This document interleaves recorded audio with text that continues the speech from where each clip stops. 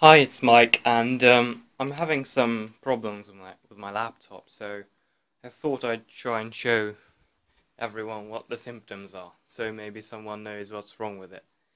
So I've just moved it off my desk because the sun was in my eye, so it's on the chair now. So I'll try and turn it on. Press the power key.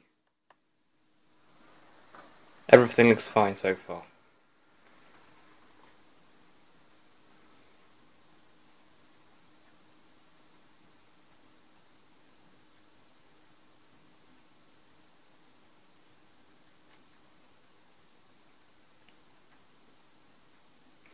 It's just asking if I want to start Windows in normal mode.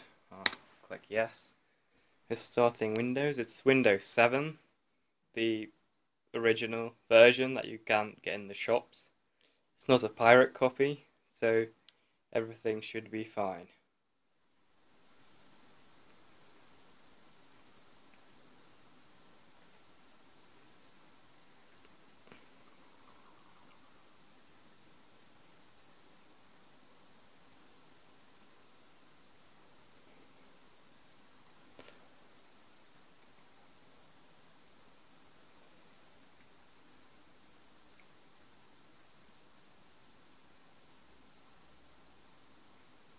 This is the login window.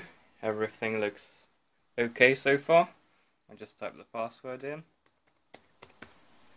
And I'll click enter.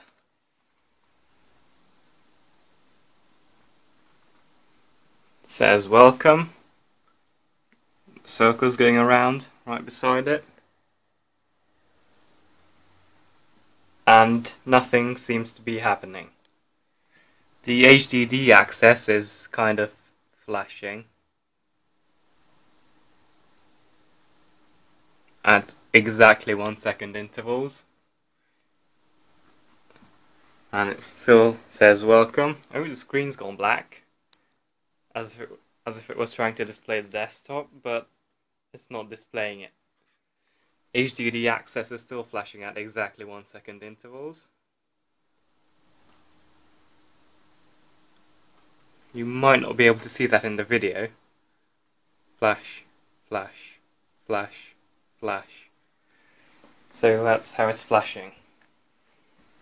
And nothing's happening. Nothing's loading up. Mouse seems to be moving. If I press Control, circles the mouse. Let's try if mute key works. Mute key doesn't work, so that proves that the operating system is frozen entirely. Caps lock. That works, which proves that nothing on the inside of the computer is wrong.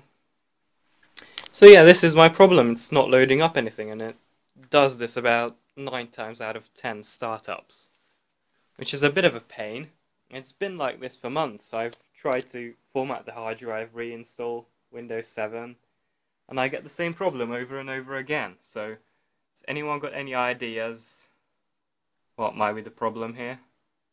Because I can't really use my laptop anymore, which sucks. Well, thanks for watching, and any ideas, please write in the comments below. Cheers.